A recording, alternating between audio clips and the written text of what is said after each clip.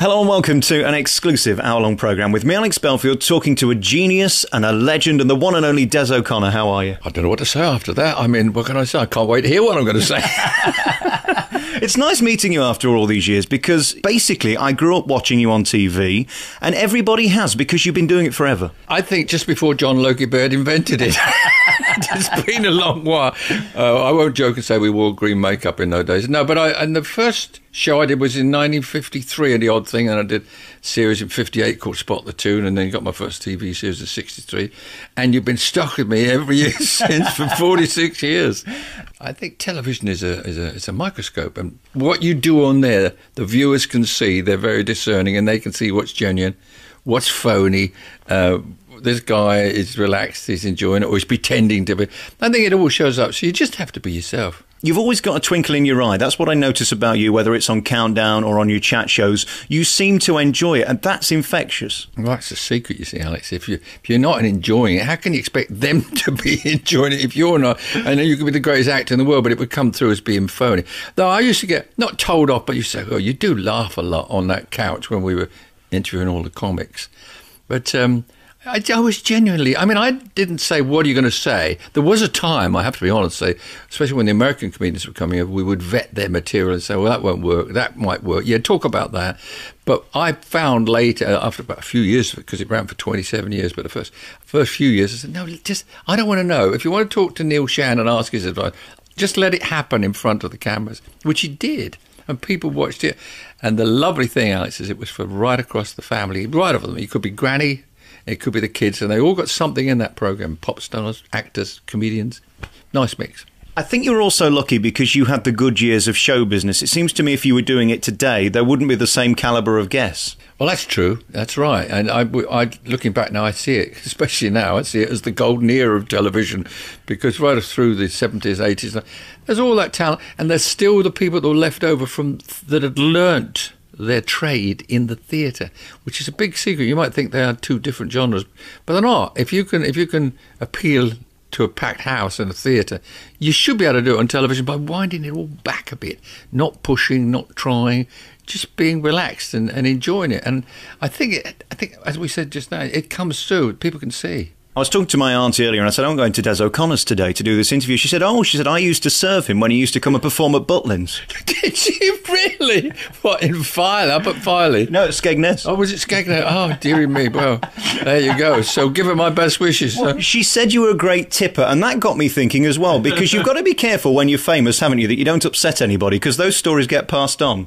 Well, I wouldn't tip. And, I've never been flash with money, and I've never been tight either. I just think if someone's good and nice and fair, don't do you any harm just to leave a few bob or quid, whatever it is, And I do think the old adage of be nice to people on the way up and all that stuff, I never ever thought about that. I just come from a family where you were polite and you were friendly and enjoyed getting paid for doing something you like doing, Is it nice today being here and still being current and able to pick and choose what you're doing, and when people want you on, you can go? Yeah, I mean, for instance, I'd found myself over the last few years, 2 or 3 years ago, I was watching that Al Murray, and I thought, that guy's clever. That's an act he's putting on there. You speak to him, he's a very well-educated, well-spoken guy, but he made me laugh, and he can think quick. I have one little bit about him. I said, what do you have to swear for, Al? That's just he and me, because I have this thing and I don't believe you need to swear. But so I went on there and it was great. And it's what you were saying, to be able to choose what you want to do rather than go on anything just to be on the TV. No, I don't need that anymore. And having a little bit of being able to select, it's nice. It is very, very nice. And it's nice to get the invites.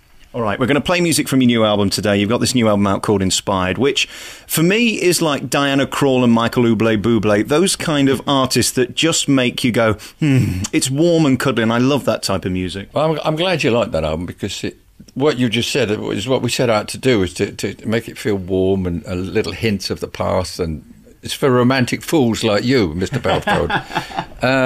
I said, Alan, why don't we try and write those songs, the great quality songs. So he looked at me with a really weird look. I said, you and I dragged him to the piano and bit by bit got him to, kick around a few notes. We did it together. And suddenly we had a melody, and I said, how about this? I've got an idea for a title. And bit by bit, And we found it took us, we didn't rush it, over 18 months. We'd written 20 songs, of which 18 are on there. And if Eric Morecambe was here now, even Eric Morecambe would buy this one. No, I actually think it is, as I say, it's romantic, but there's a nice little mix of swing in there as well. A little bit of the it's a big band, and there's not a synthesizer on that album. It's all real instruments and the cream of the crop of musicians in the country. So hopefully it'll do very well. What's the best track on it then? There's a track on there I like. Well, they're all good. I mean, some of his writing on Autumn Breeze, the string writing, and that would win an award by itself. It was the best string score ever. But there's a track on there called On a Night Like This, which I particularly like because it's romantic. It's really of that era of the Great American Songbook. We're back on your favourite local radio station. We're home with Des O'Connor today. What are you doing letting riff-raff like me in your house? What am I doing having the pleasure of having riff-raff like you in my house? Well, what we try and do when you do something in this business, let's not hide behind it. You've got to promote it. It's no good you having a lovely album and it's on your shelf and nobody else's. And I'm not embarrassed. In fact, people used to say to me, how'd you get Barbara Streisand on your programme? Because she'd never done a TV show in front of an audience. I said, well, she just happened to have directed and produced, which means putting up the money for a film called, I think it was called The Mirror Has Two Faces. And I said, I can't feel any guilt bringing her all the way from America, and she did it for practically nothing in terms of fee, because she knew the reward would be that millions of people would know about her movie. That's what we're doing here. I don't feel too bad about promoting things. I'm quite happy, and especially when they're good quality stuff. Now listen, we've got a lot to get to, so we must stop chit-chatting because we've got to talk about your life and your career. What were you like as a child? Adorable. I couldn't walk till I was 7. And I had calipers on the legs, but after that, my mum, but then all mums say this, she knew, she said, I know he's going to be a star and all that stuff, but I guess had Britain's Got Talent been around now, she would have been one of those mums and might have tried to say, well, you better go in it, but that's another story, we could talk about that some other time. But no, I don't know, I wasn't, because of the handicap and not being able to walk, and because it was the war started, and I was, a lot of that was. I didn't really have much education until I was about 11, and then I was evacuated to Northampton town, and from being literally bottom of the bottom class, I ended up being second in the top class 3 years later because I wanted to learn. I knew I'd missed out. And I knew I'd missed out physically because I couldn't walk. And I knew because I'd spent half the time in the hospitals and in the air raid shelters, I didn't have much of an education. So I just wanted to learn. And the other kids used to think I was crackers. I used to want more lessons. But that's the only way. Read, learn, So I don't know, I think fairly normal kid, but certainly coming from a family with a lot of love and a lot of warmth. I know, again, that sounds corny, but it's real. It's interesting as well how you turned your adversity into something positive. A lot of people have become down and negative about it and turned that into some reason to be bitter. You've never ever been like that, have you? Well, no, because when you got my dad, on my birth certificate, it says scavenger for my father's occupation, scavenger. I'm the son of a scavenger, and I'm also the son of a child lady. So when your dad's a dustman and your mum's a child lady, anything from then on, we didn't have a house, we rented room, and then the rooms were renting eventually were hit with a bomb, and you're left with a pile of rubble. There's not much you can do but laugh at it and say, well, it can only get better. And if you've got the attitude to, whatever I mean, I'm living in a nice home and I've got a nice car now and all that. But even when times were rough prior, in the early days of show business, I was enjoying every minute of it. I have said, and I mean it, I've not done a day's work, W-O-R-K, not a day's work, since I came into show business. There's days of effort and a little stress that runs with it, but you learn to deal with that, and it's so enjoyable. The only other job I had was in a shoe factory, and show business is better. And if you don't mind me saying, you seem to have the same illness as Bob Monkhouse and Ken Dodd. You come alive when you're on stage. You just want to show off. Well, it may be showing off. It may be. Because I'm fairly quiet. I think when I go out in the evening, people think, oh, he's going to be all jokey. I mean, you can switch it on. And when Jodie's had a few, my wife, when she had a few American and Australian friends over to come out for dinner one day, she said, well, you were doing a performance there practically. I said, no, I was just trying to entertain and make them all relax. But I think on stage, there is a feeling of wanting, I can't say to be loved, but I have a theory about show business. affection lasts much longer than admiration, much longer. And that came home with a bang to me years ago in Vegas when I went on one evening to see the dinner show with Sammy Davis Jr. That was about 7:45, I think that went on. Then I went to see the Late Show with Dean Martin, which is about 11 o'clock. And I just thought Sammy Davis was sensational. What a talent. He could do everything. Then I went to see Dean Martin, who could hardly walk on the stage. Well, he could. He was the kid. He was drunk. And I just practically fell in love with the guy. There was such warmth. There was such a feeling, I wouldn't mind sitting down with that guy and just having a laugh and chatting. Whereas with Sammy, I might have been almost a little bit in awe of him. Mind you, having said that, there's a picture there of he and I on stage. I'll show you. Well, we can't show you that. It's not TV, folks, but trust me, it's there. And so I think that admiration is very important. And I guess I wanted to do that with every audience you ever walk out to. This is not the same audience as last night or the one you'll get tomorrow. This is these people now who've paid, they've got on a bus or a bike or they've walked or the car to come and see you, and you should be better than you are on TV and you should enjoy it. And if you've got the good health to walk out there and do it, that's something else to be thankful for. Have you ever had a crisis of confidence when you've wondered, am I good enough for this? Because you were the biggest star of TV for many, many years, let's face it, and you'd got all these stars coming on your show. Did you ever wonder why you were there? I don't think you can analyse it. You might. I used to know at the back of my head, and I'd learnt from other, giants of the business like Jack Benny and Bob Hope and people, and I always asked their advice when I met them and talked to them. And, Jack Benny would say to me, just enjoy it, just relax, It's not brain surgery you're doing. You're not saving people's lives, but you're helping people. Just go out and enjoy. You're in a privileged position. And I've enjoyed, as I say again, I've been well paid, have a nice home, for doing something I would, don't tell anybody, would do for nothing. I was only joking there, folks. No, but you do it because you love it. And the actual surgeon doesn't get a standing ovation. And, the nurses and doctors don't get any of this, and they certainly deserve their round of applause. But no, I'm very lucky guy, and I've enjoyed it every step of the way. All right, we'll take another piece of music, and then we'll come back with more from Des O'Connor. We're back on your favourite local radio station. It's Alex Belfield talking to Des O'Connor today. We've got to the bit then where you'd moved to Northampton. When was the point where somebody said, he's a bit funny or a bit different? I don't know whether anybody said it to me. I sort of said it to myself, because I found that I could make people laugh. I didn't know why. I didn't know quite why they were laughing. But I remember in the shoe factory when I worked in, they put me in I had got my own secretary, and I had to go down to the typing pool, and there'd be 18 very attractive young ladies all banging away on a typewriter. I just get them giggling, and I just come out thinking, hey, that's good. I made them laugh. I didn't know why, but I was happy about that. And it wasn't flash or just egotistical. I just felt comfortable that I could make people laugh. And then I would go on the coach trips down to Southend with the gang, and again they would all be expecting me to make them laugh, and you kind of rose to that. So then when I went into the Air Force, I found again I was making people laugh, and I was ordered into a talent contest there by the CO. And then I went to Butlins and I won a talent contest. Then I thought, I wonder if I really love doing this. I just wonder if I could do it as a professional. And so I went and got myself a job at Butlins. That's another long story, but I got in. And then from Butlins, some people saw me, and I started at the Palace Theatre in Newcastle in 1953. So it just happened. Maybe I kind of planned it along the way, because I do believe in I don't believe that opportunity knocks. I think you have to go and drag it in. You just say, come on, let's make something happen.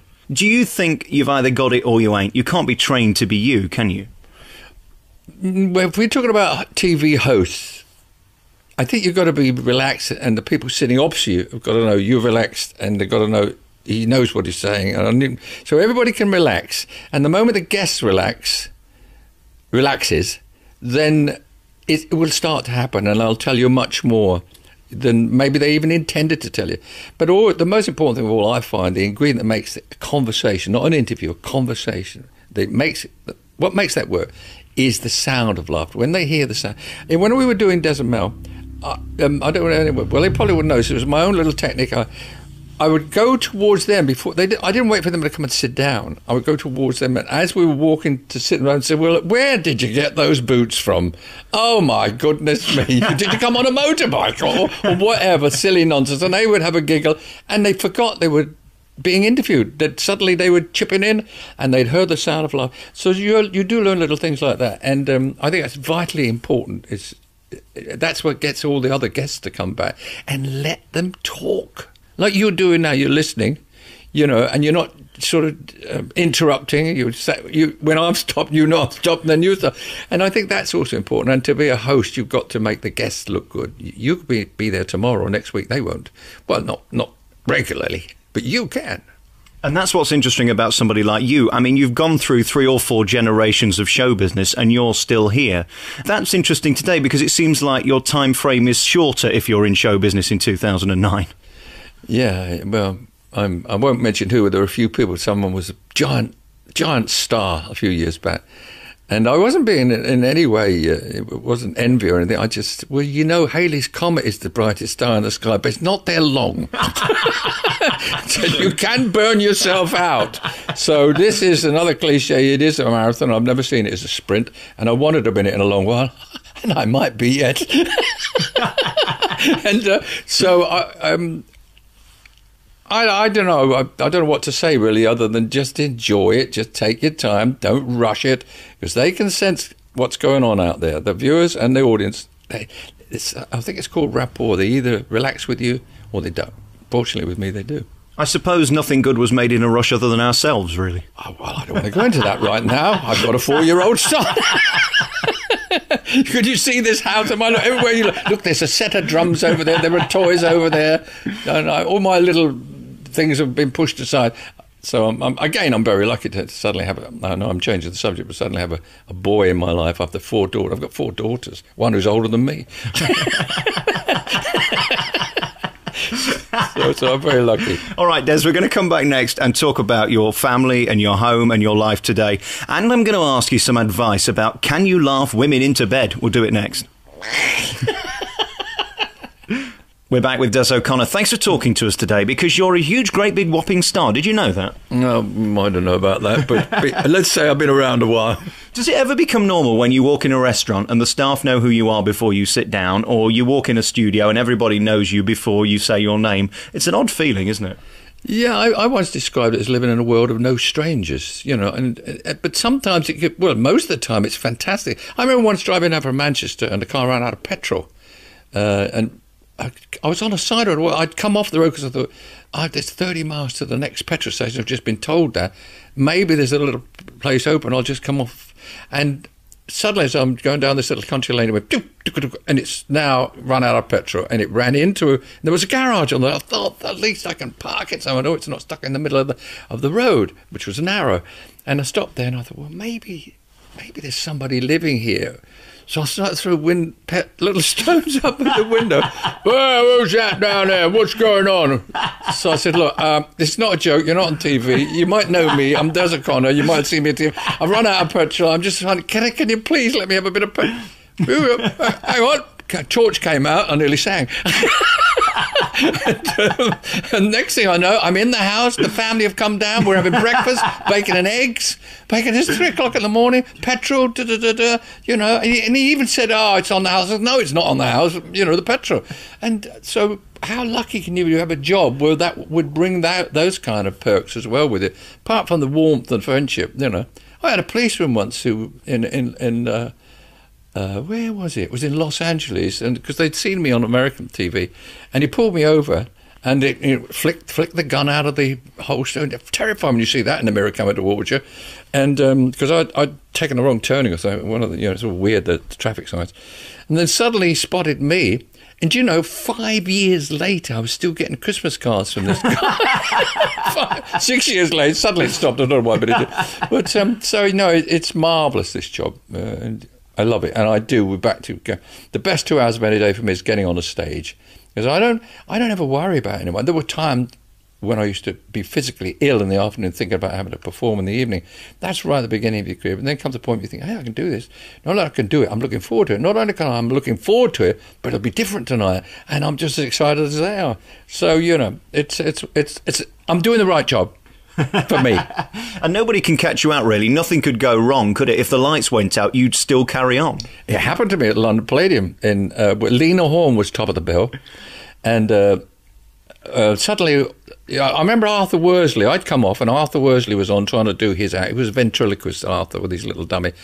And suddenly, what's going on? I could over the tannoy, I could hear that sounds very strange. So I went down to the side, and he said, "Oh, he's in problem. We've got trouble with the mic." And suddenly, everything went black. And he said, quick, get out there. Yeah, and give me a torch. And I'm saying to him, right, I said, they're looking for a shilling for the meter. I don't know, nonsense. And he had to go, he'd have got a hernia trying to talk through a dummy with no microphone. so he left and he went. And I'm on there, and Lena Horne went. I think I did an hour and 30. We were the only show in the West End. The whole of the West End had gone on a power that stayed open, and Leslie McDonnell sent me a crate of champagne at the end of that. And there was one joke I remember doing, which I would never have done in today's PC world.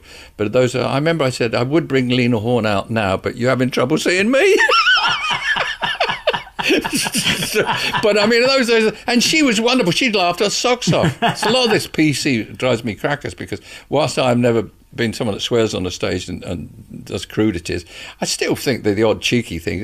The best Irish jokes I've heard are told by Irish people. And Jewish people laugh at Jewish jokes. I think maybe we're all taking ourselves just a little too seriously. And of course, talking of humour and jokes, you yourself have been teased over the years, especially by people like Morecambe and Wise. Did that ever bother you? And I used to send my own insults to them. I used to write them. No, honestly, I did. People would think, they would come to me and say, "Did you hear what he said about it?" And I thought, I can't tell you. I sent him that joke. And I used to say, like, Des O'Connor's got a one-man show. Let's hope two turn up next time. And, he's become a limited company. So he should. He's a limited performer. And I used to send these jokes to them, and then they would do them on the screen. But when other comics, this is what you were just saying, when other comics started to insult us, it wasn't that funny.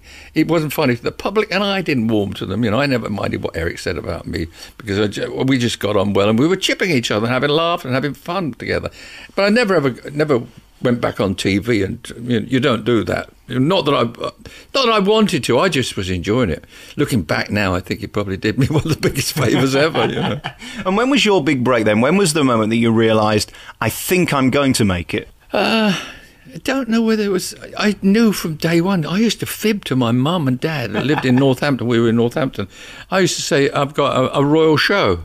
Oh, have you? When's that? 3 years' time.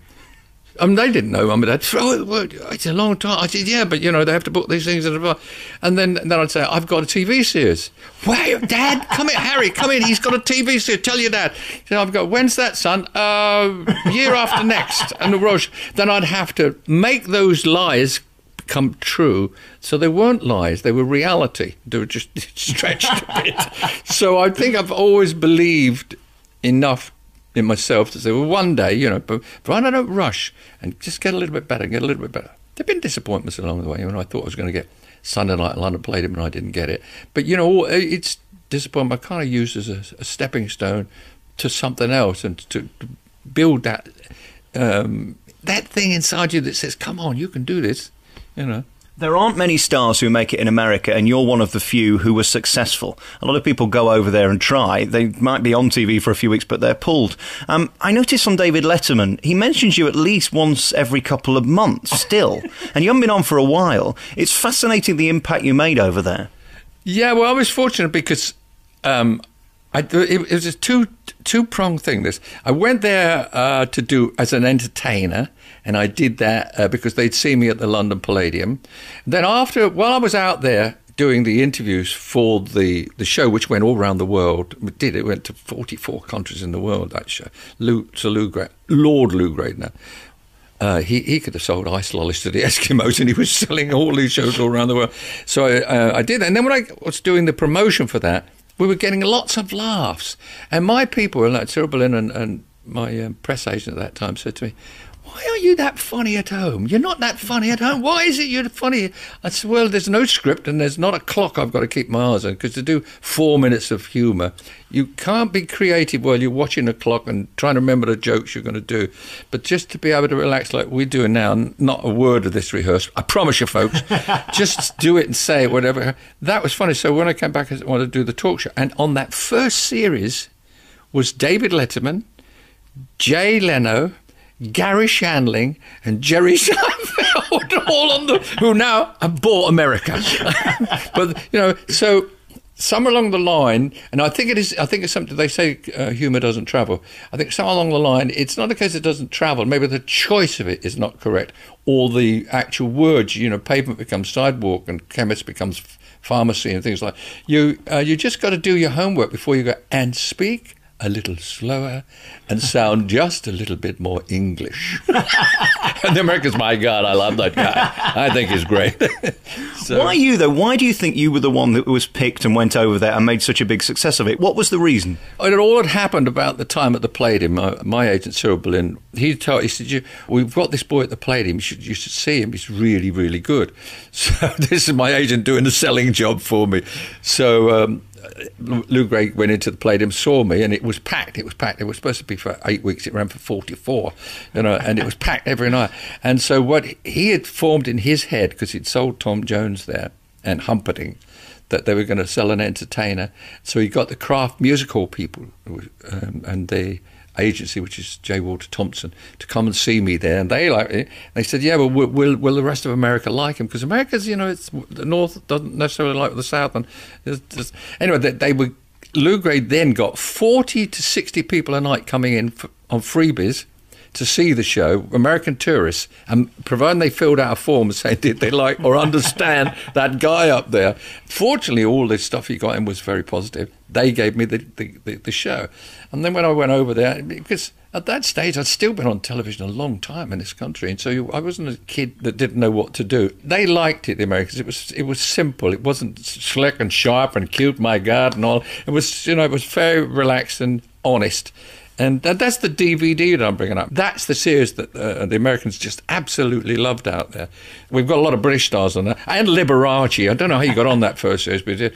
So all in all, I've been in the right place at the right time and got the right results. So there is a degree of luck, but there's also a degree of knowing what you're doing. All right, we're going to come back next. We'll take another piece of music. And then in our remaining moments, we'll talk about what it's like to be a sex symbol and who are your favourite stars. We're back on your favourite local radio station. It's Alex talking to Des, and that's a good thing about you. You only need to say your first name and everybody knows who you are. Yeah, well, my mum was very cute, you see. She didn't call me Elvis, but that was a good example. But I think when they just do say your first name, there's a kind of a warmth about it. I get called Dezo in Australia. Hello, Dezo, how you doing, mate? Well, I'd say at least it's half my name, Des O'Connor. And of course, we were talking earlier about you being a funny man. And of course, the ladies, everybody loves you. The ladies just think you're delicious. Can you laugh women into bed? Can I personally, or can it be used? What are you asking, young Belfield? I once said to Les Dawson, because he was the very first interviewee on Des O'Connor Tonight, and I said to Les Dawson, I said, now, I have this theory, and it was a similar question to what you just put to me, that humour is a kind of an aphrodisiac, and that, it can work with the ladies. And I wonder what he was going to do. He said, well, let me put it this way. He said, I've only ever had one woman outside of marriage. She was a suffragette, and she was chained to the railings at the time. But that was less. So I certainly think that humour, I won't go so far as to say that it does all the things you say it might, but it certainly helps. If you can make people laugh at whatever level, whether it's a guy, a gal, a boss, a kid, whatever, it's a gift. So, I'm fortunate. And of course, comedians are so related to you because you were so passionate about getting them on the telly. And even in the Des and Mel days, you made it your thing to get people like Joe Pasquale on, which was so nice because they just didn't have a place on TV after about 1980, did they? You're very observant, young man. And what the big thrill I got from doing Des O'Connor Tonight, when people say, because we did have the biggest guests in the world, there were an unbelievable lineup of guests. You name someone, they did it. But when they say, who was your favourite? Because I still say my best times as host of that show were playing host and giving a platform or a spotlight for the comedians. All the big ones we know, the Doddies of the world and the Normal Wisdom, the English ones, the Americans ones, which we've discussed, Bob Hope, Jack Bennett, everybody. But what I really liked was providing the platform for the young, up-and-coming guys. And I can name about 20, I'm not going to, but 20 who made their first mainstream appearance with us. Ben Elton and Frank Skinner and Joe Pasquale, Bradley Walsh, Lily Savage, well, that's Paul O'Grady. And it goes on and on. Jethro, it was a great thrill to find these people and put them up there. I have to say about Jethro that Jim Davidson marked my card there. He said, there's a guy down in Cornwall, you can go and see him.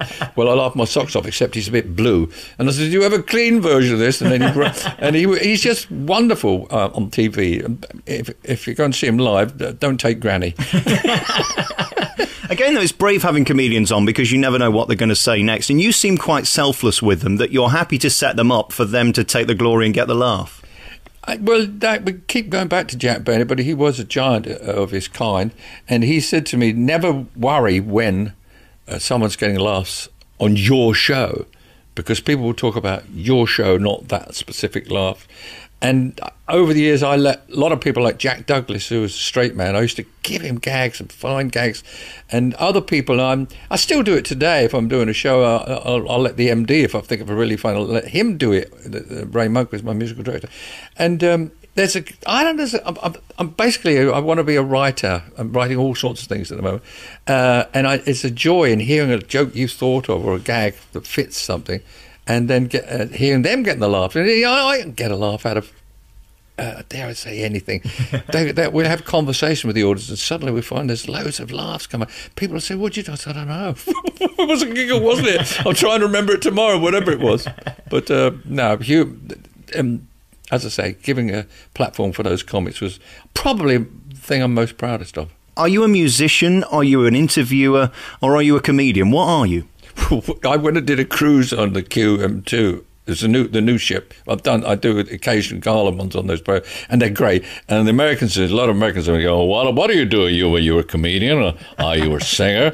I said, well, because of a guy called Eric Morecambe, I can answer that by saying it depends where I am. Because if I'm in America, they think I'm a singer who does some humour. But in England, I'm a comedian who now and again sings.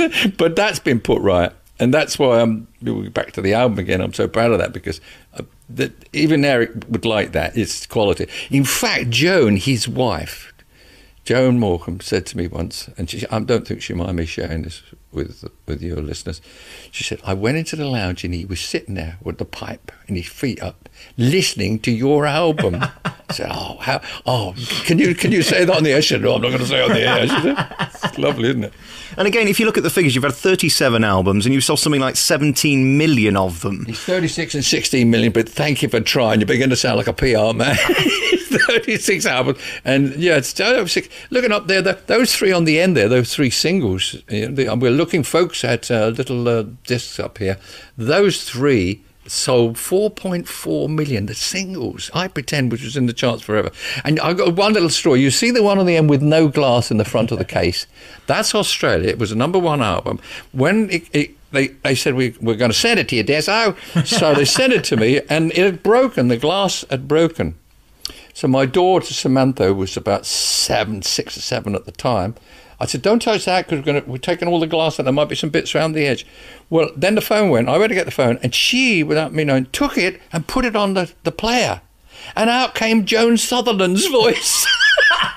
All the Aussies had done was spray it. Stick a label on it. Send that to Deso, he'll be happy. And I never put the glass in it.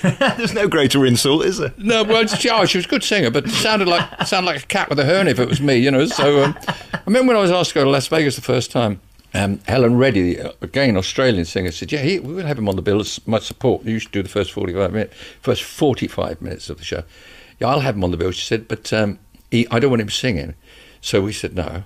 So then Shecky Green, an American comedian, wonderful American comedian, he said, sure, you can come on the show, but just singing, no jokes. And this was going on. Then I got booked with the Carpenters, and then sadly Karen Carpenter was taken ill.